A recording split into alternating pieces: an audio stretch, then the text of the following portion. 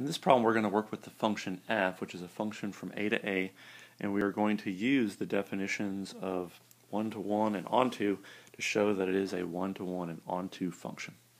So the specific function we're going to work with is f of x equals x plus 2 divided by x minus 3, and the set A is the set of all the reals except for the points 1 and 3. So that's the set that it works on. And in the first part here, we're going to show that f is one-to-one. So that's the first thing we want to establish. What does it mean for a function to be one-to-one? Well, that means that for all x and y in the set A, whenever we have f of x equals f of y, this implies that x equals y. That's what it means to be a one-to-one function. Basically says that the only way to get to a certain value in the range of the function is via one value in the domain. So there's not multiple ways to get to a point in the range. There's only one way to get to a point in the range of the function. So if we happen to have two values of the function, f of x and f of y, equal to each other, well, that must mean that we're evaluating it really at the exact same place. So that's what it means to be a one-to-one function. So let's show that this is true. So let's let x and y be in A, and let's assume that f of x equals f of y.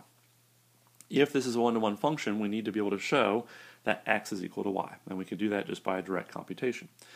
So what is f of x? F of x is x plus 2 over x minus 3, and we're going to set that equal to f of y, which by definition is y plus 2 over y minus 3. If we multiply both sides by y minus 3, we can get this. So I've just multiplied both sides by y minus 3. And then let's go ahead and multiply this out. On the left side, we would have xy minus 3x plus 2y minus 6. And on the right side, if we expand that product, we would have xy plus 2x minus 3y minus 6. And you'll notice now I have an xy on both sides and a minus 6 on both sides. So I'm free to subtract xy from both sides, and I'm free to add 6 to both sides. So that would result in this equation now. 2y minus 3x is equal to 2x minus 3y. So I did flip also the minus 3x plus 2y to 2y minus 3x as well. And now we're almost there. Let's go ahead and shift variables to their appropriate sides. Let's go ahead and put all the y's on the left-hand side. So to get all the y's on the left, I need to add 3y to both sides. And to get all the x's on the right, I need to add 3x to both sides. So I end up with 5y equals 5x, which I can divide both sides by 5 and get y equals x. So we've shown for all xy in A, when f of x equals f of y, we actually have x equals y. So this is a one-to-one function because we have satisfied this definition. Okay, so we got that. F is a one-to-one function. In part 2, let's show that it is an onto function. So let's show that f is onto. What does it mean for a function to be onto? It means that for all y in A, there exists an x in A such that f of x equals f of x equals y. Basically it says if there is some value here in the range of the function, pick any one you want. That's what it means for all y. So pick any value you want in the range. I need to be able to find an x in A such that when I evaluate the function, I get to the point y. Okay, so tell me whatever y you want in A. I need to be able to find this value x such that this equality holds. That's what it means to be an onto function. So let's go ahead and do that. So again, remember what the function y, or f of x, is equal to. F of x is equal to x plus 2 divided by x minus 3. So if I think of the output of this function being y, I can write down the equation y equals x plus 2 over x minus 3.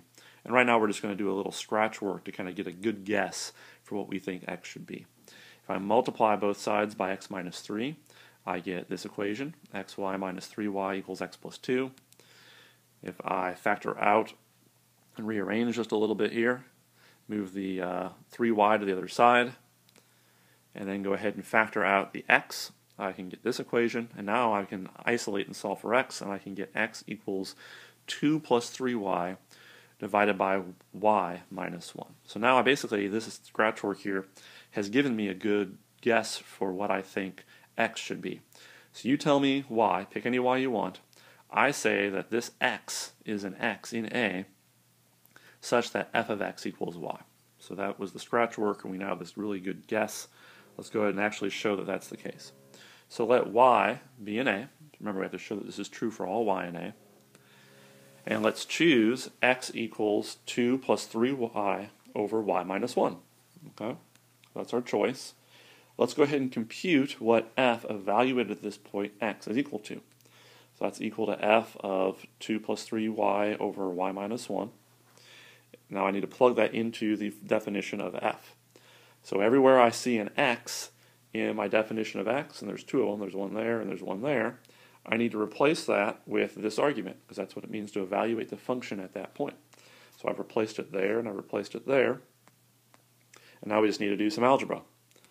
So let's get some common denominators on the numerator. So let's get everybody over y minus 1. Same thing on the denominator. Let's get a common denominator down there. So now the y minus 1's cancel everywhere. So I just have 2 plus 3y plus 2y minus 2 over 2 plus 3y minus 3y plus 3. If I simplify this, that turns into 5y on the numerator, and that turns into just 5 on the denominator because the 3y minus 3y cancel, and I get y. So I have just found a value x for x such that when I evaluate my function at that point, I get out y. So we have shown that for any y in A, there does exist an x in A such that f of x is equal to y. And specifically, x is equal to 2 plus 3y over y minus 1. So f is an onto function.